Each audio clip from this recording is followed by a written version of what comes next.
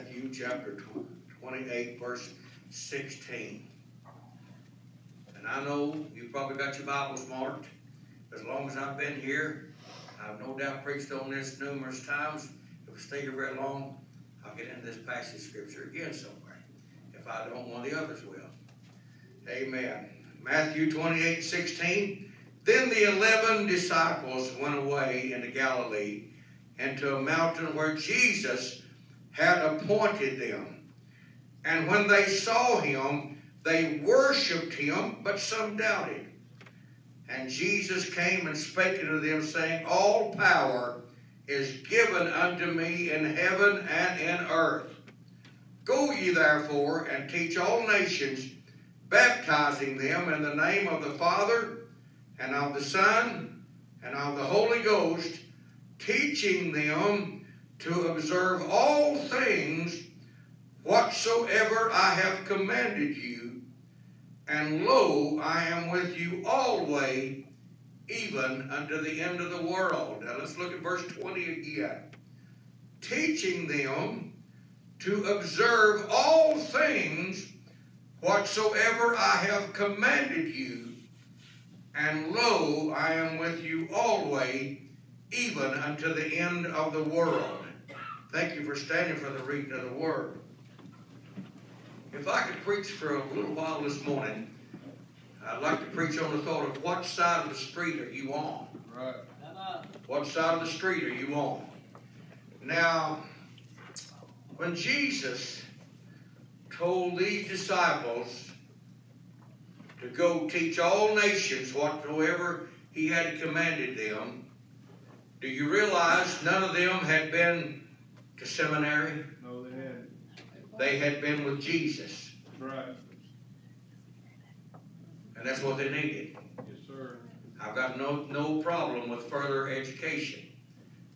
But I do whenever they're educated and not been with Jesus. Amen. And that's my situation there. Right. Most of those men, Brother Odell, the fishermen especially, what I've read about them, they had no education at all other than what their mother taught them, how to read and write and do some small arithmetic problems. They don't call it arithmetic anymore. Whenever I was a kid, I had a problem spelling arithmetic. I had such a problem. I didn't have a problem spelling. I just had a problem with that. And my uncle said, that's no problem. Just say a rat in Tom's house, eat Tom's ice cream. And so I learned how to spell arithmetic. Amen. And so, you know, they just learned some simple math problems and things like that. And that's the most education they had. But when Jesus called them, he educated them. Amen. Now, I've told you this before, and I don't want to linger, just ramble on. I would have liked to went to Bible school. I really would have. I would have liked to went to Bible school and graduated. Amen. My first pastor, after I started preaching, knew I needed it so bad that he said, is there any way that you can go to Lee Bible College? I said, brother, I've got a family to feed. There's no way I can quit my job and go to Tennessee and enroll in Bible college. Amen. So, he recognized that I needed it. I knew I needed it. Amen. But I don't need Rev Sidney Sparks, D.D., or Doctor in Divinity. I need to be with Jesus. Right. And when we will get with Jesus, we will pretty much find out what this is talking about. Amen. And if we don't, brother, you'll one of us help the other. Yep. Praise God. Are you helping me preach here a few minutes? Right. Amen. But it seems like that there's a revolving door syndrome in the churches today, moving in and out of the churches. There's a national poll that churches are not making much progress in recruiting new members. Now, I want you to take notice at the things that's been said here. Right. Churches are not making much progress in recruiting new members. The poll also stated that many professing members are woefully ignorant of the basic facts of Christianity. And I know I'd like to be preaching full blast, but I talked to the Lord just during the song service. Lord, if you want the wind to blow, blow it. Yep. But I'll be glad. But if you want to let it settle down, let me preach. Sow some seed, then let me do that. Right. Amen. And that's the poll that was taken. Now, personally, I don't much like that word recruiting. Are we recruiting new members? No. Or are we preaching the gospel and making new converts? Right. Amen. That's where we need to be looking at the terminology here. Amen. Not recruits. The military recruits. Amen. Amen. But we're not recruiting. We're taking the gospel to make new converts. Amen. And making converts is essential. But I've said this before in Sunday school classes that I've taught from here.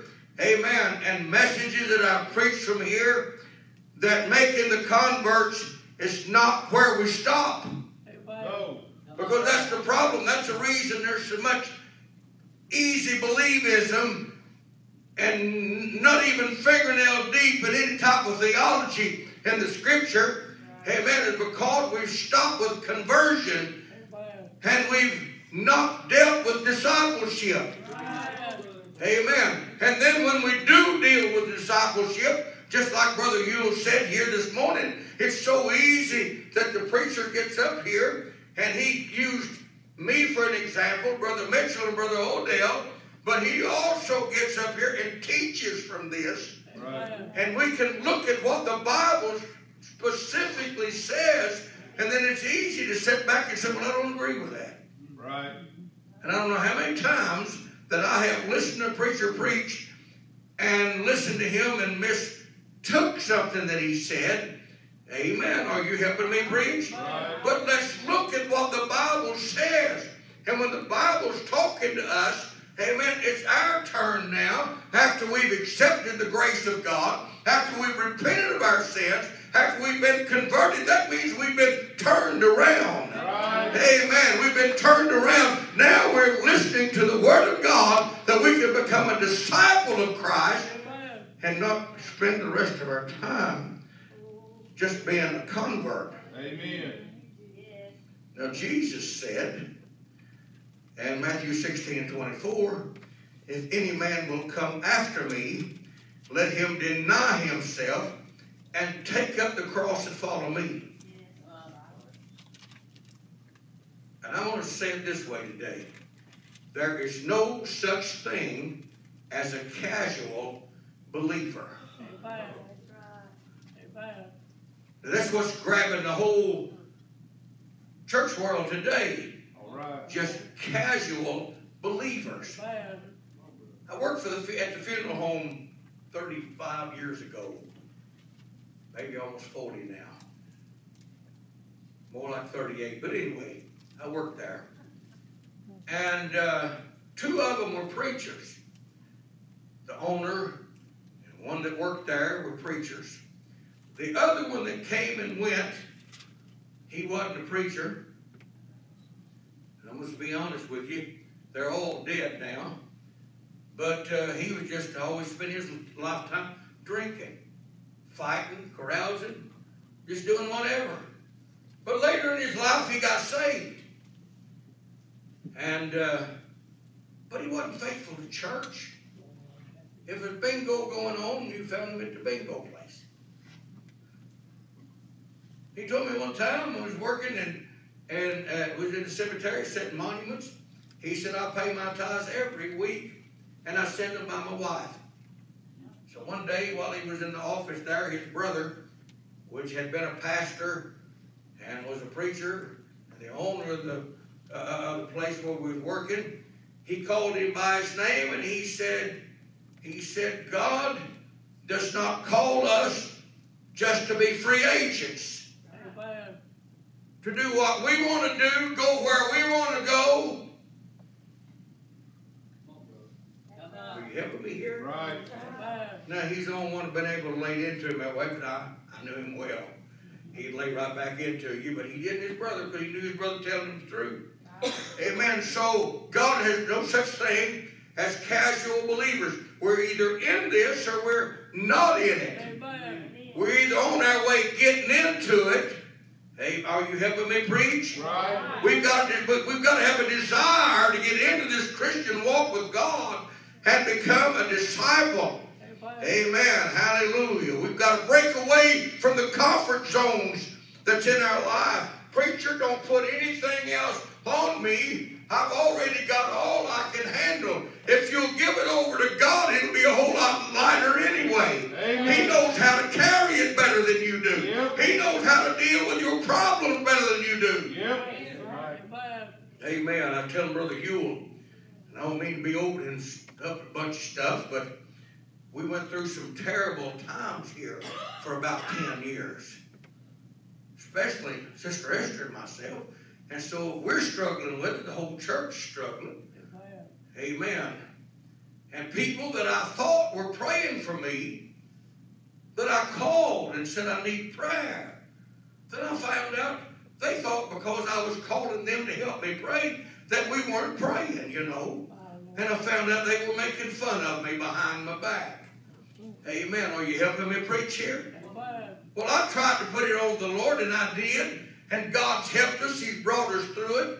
Amen. I said He's brought us through it. Somebody, I'm not charismatic, but somebody else say with me, He brought us through it. Amen. He's still taking us right on through. God's a big God today. Amen. So I have difficulty. It was even today. Now that God's moving, God's blessing. Woo! Amen. We'd like to come over and preach for you. Amen. You should have been helping me carry the load whenever we really needed you. Are you helping me preach? Amen. I'm telling you today, God has no place for casual Christians. Amen. But God wants you on the battlefield doing something for the glory of God. And if the battle, again, if the load gets too heavy, God, I need help carrying it. Praise God. Praise God. Acts 2 and 42. Luke said that they continued steadfastly in the apostles' doctrine and fellowship and prayers and breaking bread. We are not commissioned to build institutions or start denominations. Nope. We are called to make disciples. Amen. A third grade preacher, an educated preacher. And I've said this before when we were studying Revelation. I read somewhere that the original manuscript, some of the original parts of the book of Revelations, they supposedly still have some of that. And it said the words were misspelled, and like a third grader possibly wrote that. Amen. And they questioned whether or not that it was original or not. And I said, that even makes it more so to me, because John was doing the best he could with what he knew. When the angel said right, he wrote. Amen. And some day later on, when the translators began to translate it over into other languages, they had no problem telling that the word was misspelled. They knew what God said to the man. Amen. And I'm telling you today, it's the same thing for us. Let's carry it on. Amen. Now, let's just take my time just a little bit here and look at what the Old Testament said. Talking about making disciples, getting this message across. Deuteronomy chapter 6, verse 1. Moses said, now these are the commandments, the statutes, and the judgments which the Lord your God commanded to teach you, that you might do them in the land whither ye go to possess it. And let's look at verses 6 and 7. And these words which I command thee this day shall be in thine heart, and thou shalt teach them diligently unto thy children, and shalt talk of them when thou sittest in thine house, when thou walkest by the way, and when thou liest down, and when thou risest up. verse 12, he went on to say, then beware lest thou forget the Lord, which brought thee forth out of the land of Egypt and from the house of bondage. Right. So it's a great thing to be converted, and that's what we're basically referring that to in our day of coming out of Egypt and out of bondage. We've come out of sin. Right. It's a great thing to be converted, but now let's get the knowledge of God and the knowledge of His words in our hearts and in our heads, that we'll not forget where we come from. Right. Amen. Lest we go right back out and do the same things over and over and over. Amen. Oh, hallelujah. I'm telling you, God didn't save us in our sins. He saved us from our sins. Amen. Hallelujah. Praise God. Now, moving on into the New Testament, we hear the Lord saying more than once, discipleship consists of self-denial. Amen. You can buy all kinds of books at the bookstore or order them online on how to be happy. You can buy all kinds of books on how to prosper. I'm talking about in the Christian section. You can buy all types of books, amen, how to get the most out of God with the least effort. You help me preach here. You can buy them. Amen. I'm here to tell you we've got to place the emphasis where Jesus placed the emphasis, and that's making disciples is the church's business. Amen. Praise God. That's maturing believers. Disciples who have been converted, amen, are now becoming mature enough that they can turn around and teach somebody else. It's not a matter of do's and don'ts in particular, especially when you first get saved. But I'm going to tell us today, if we stay saved, there are some don'ts. There are some thou shalt nots. There are some thou shalt not go. Amen. I don't have to preach it from the pulpit, but brother, if we get in tune with God just right, amen, you're going to find that Holy Ghost. Amen. Some prefer to say Holy Spirit. You're going to find Him dealing with that heart, saying, stay away from that. Don't be saying that. Don't go there. Don't do that. Well, hallelujah. I'm about to feel pretty good here. Right. Woo, glory to God. Making disciples for Christ.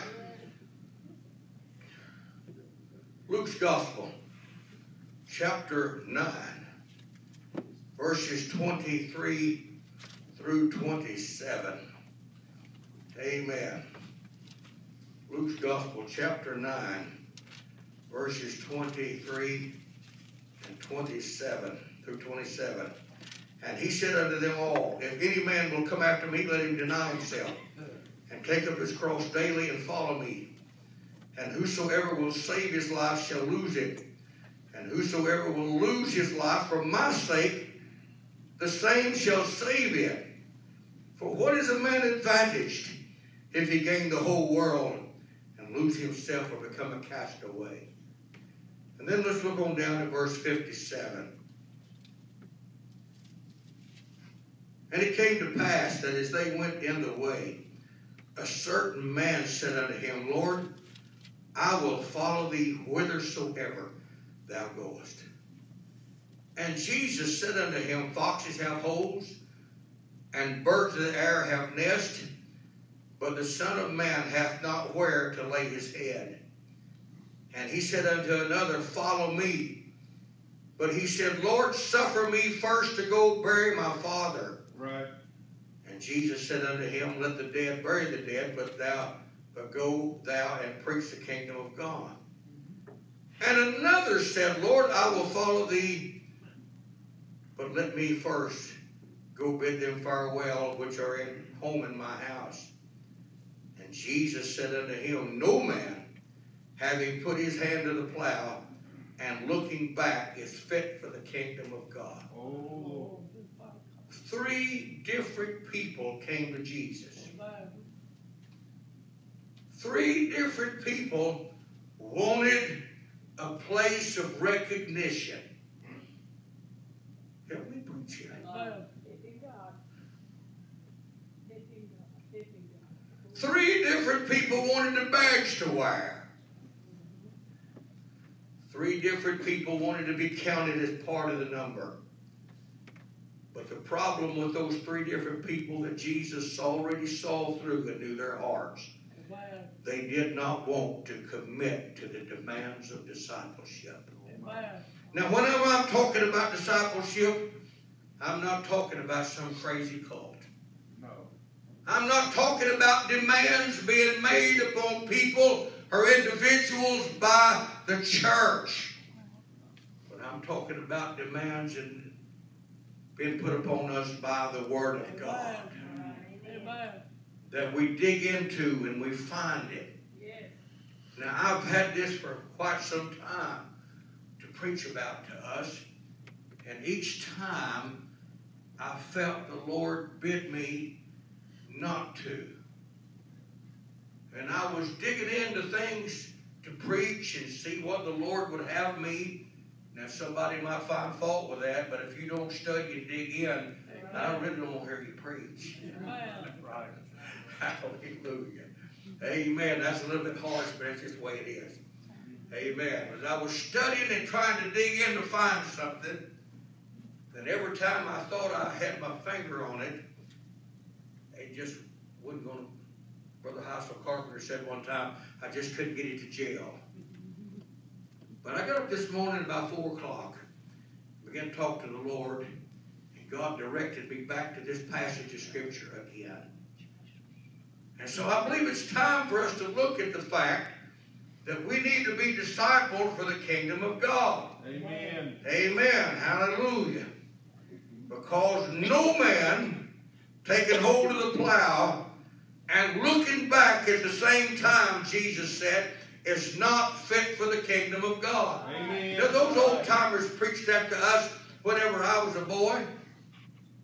And I remember, Brother Mitchell, your papa, Oliver, and my dad having horses, mules, and ponies, good-sized ponies, to plow with. I watched my Uncle Lester, my mother's youngest brother, where we lived on another man's farm, and Lester, they paid him an hour to work for them. The guy had a tractor. He had a pretty good old International tractor. At that time, back in the 60s, he's relatively new. But Lester preferred not to plow with the tractor. I went over there one day, and there he was, had those 2 mules, and he was turning tobacco ground with the mules. I said, Lester, what's wrong with you? I said, that tractor, you can sit on that seat, and you can do that with a tractor and not have to follow these 2 mules. He said, you just don't understand it, son. This is the way I was taught to do it, and once you get that first row straight, the rest of it will fall right in place because the mules know where to go. Amen. I don't have to worry about things running out of gas. We fed them this morning, and they'll be just fine till this evening. Amen. And he worked there until he finally got another job somewhere else. Amen. And just kept right on using those mules. And I watched him. He knew just how to plow. And later on, when I got to gardening, I've never done much plowing with anything. I took horses and skidded out wood and bring it up, saw it up for the wood, for the fire, but not for plowing. But I was having trouble, Brother David, laying off my garden. Amen. I'd have the crookedest rows in the county. Amen. And some of my neighbors would come by and he'd say, what are you trying to do? Get more in your garden? Amen. But Dad was an old man, and he was staying with us for a while.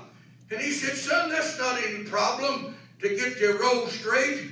He said, look down at the other end of the row and set you a stick. And then you get down on the other end with your push plow, your little laying off plow by hand. He said, you look straight at that stick and don't look anywhere else, and you'll have the straightest rows of anybody. Right. And I've still been doing that after Brother Don gave me a plow. Are you helping me preach? Right. Amen. I'm telling you, but you got to watch where you're going. You can't be looking back and got your mind on God at the same time. Can somebody help me preach?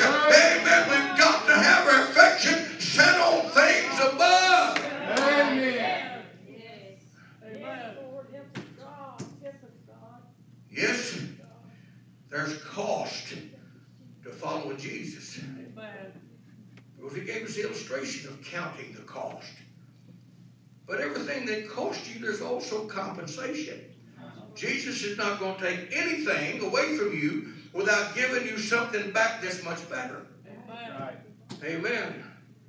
Help me preach here a few minutes. I'm not meddling today. I'm just telling you what God done for me. All right. Amen. COPD runs in my family. I don't think my grandmother, my mother's mother, ever smoked anything in her life. But I mean, she had it bad. And they cooked with those little wood stoves. Her name was Nanny. And she coughed, and she coughed, and she coughed. And they'd think she was dying. One day her stepdaughter said, I think Nanny's got TB. And she's not going to be, because Grandma was skinny anyway, just skin and bones. But she didn't. She had COPD. And it's been passed right on down. Brother Mitchell probably never took more than a puff or two off of one. And he's got COPD. A touch of it, don't you? And some asthma. And so with all of those problems that was passed down through our family, from Grandma right on down through to us, and I've got it, whenever I got saved, I quit drinking, and I quit the tobacco habit, smoking at the same time. Now, I'm going to be straight honest with you. Amen. I've never quit chewing. Right. That's the nicest habit in the world. But I chewed 3 or 4 more years after that. And spit that stuff. Sister Esther wouldn't let me do it in the house. But I kept it where I could do that, you know. But I just hung on to that. Amen. But I quit it all said, why did God take that? Want me to just give it up like that? Number one, it's hurt me. Well, I probably wouldn't have been able to preach 15 minutes if I'd have kept on doing that. Right, right. And most of you wouldn't want to hurt me if you knew I was doing it. Are you helping me preach? Amen. And some of you wish, well, I wish he was doing it because he wouldn't preach very long. But at any rate, I quit because God gave me my health instead. Right. Right. I'm not picking on you. Nope. Don't you think for a minute I'm picking on you. Nope. I want you to get a hold of God and let God talk to you about things. I'm just telling what God did for me. Amen. Hallelujah. So there's cost, but there's compensation. There he is. Now one day Jesus was preaching in John chapter 6, verse 66. And many of his disciples, the scripture said, went back and they walked with him no more. He looked at his disciples that he had left, the ones he'd called, and he said, will you go away also? And I believe it was Peter said, or John 1, said, you have the words to eternal life. The demands became too great for them. Right. And you can't walk on both sides of the street at the same time. Somebody come get a song ready. Let's pray. But I've used this illustration before, but I'm going to use it today because some of you haven't heard it. But several years ago, we used to go up to WLJC TV, and I preached, and the singers would sing. And we had free time. It didn't cost us a penny. Not a dime. And, you know, you reach a lot of people there. And I know I was criticized for it and just hung up to dry, but it is what it is. I did it, and I preached there, and that's all I can say about it. Sure. And I got anointed, so hang your hat on that nail. Amen. But I used to work with a fella in the factory, and he quit a long time before I did. And he saw me there on that. And one day, I got a call from him. And he said he wanted to come to church and straighten his life up. And he didn't have any way to come. And I said, that's no problem. I knew if I wouldn't got him, I'd have to make 2 trips from Irving to here. That's no problem. We've always done that. And He said, no, wait. He said, I've got some things I've got to straighten up first. And I said, get a hold of God first. And then let him help you straighten these things up as you go. Just come to God first. But I couldn't convince him. I don't know, a week or so, his sister said 1 week later, I got a phone call, this time from his wife.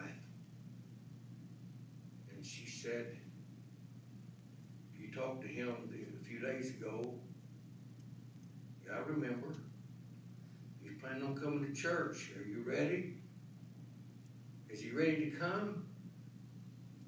She said, no. She said, I found him dead in the bathroom this morning.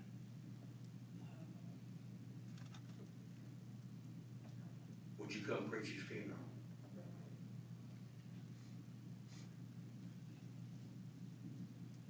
Which side of the fence we on this morning? We on God's side? We on, you don't go straddle the fence with God. No. Because the devil's sitting right in the middle of it. He's got himself right in the middle of the fence. That's why he's got the middle of the fence. He's got his side too. Yep. So if we're going to get on God's side today, folks, let's get all the way on it. Let's get all the way on it. And I'm not being harsh. I did not preach this to be harsh. I'm just telling you, God ain't playing games. No, he's not. Before the foundation of the world, the Father and the Son made a decision. Brother Ewell taught that just in Sunday school just a week or so ago. That when God said, let us make man, he was talking to a triune Godhead. And John's, you know, the Bible is a perfect example of being its own commentary. John said, in the beginning was the Word, and the Word was with God, and the Word was God. Right. So the Father and Son had a conversation after sin got scattered out through the portals of glory from Satan's footprints. They decided that man would be created and Satan would be deceptive. You think about this. All pre-planned. And go down through the ages of time. And then God would send Jesus. After he sent the law. Yep. To be redeemer for your mankind, for your sins, for mankind, and for mine. And we're talking about God not playing games. No, he's not. He's not playing games. So when he knocks at that heart's door and says, I want to come in, I want you to repent of your sins, and I want you to get right with me, he's not playing games. Come on. Brother Ewell's been going through it, and I go through it. There are times of searching ourselves. Making sure, I've been watching polls, making sure there's nothing fake about us. Woo, my God. Checking us. Because we're getting up here talking from here. Making sure there's nothing fake about us. Amen. Right. Amen. We know we're serving a God that ain't playing games, brother. No, sir. He's not in the game business. No, sir. When he goes up for 2 points, if you want to talk about a game, he's not going to bounce off of somebody get a rebound. It's going through the net. It is. Amen. Come on. Can you stand over the house? Which side of the fence are you on today? Yeah, I preached a long time. I usually won't preach 20, 25 minutes. I don't know how long I've been up here today. I'm talking to us. Let's make sure we're going to be disciples of Christ and not going to our own will. Oh, God, forgive me when I failed you. Forgive us all, Lord. As we open this altar today, I want you to come.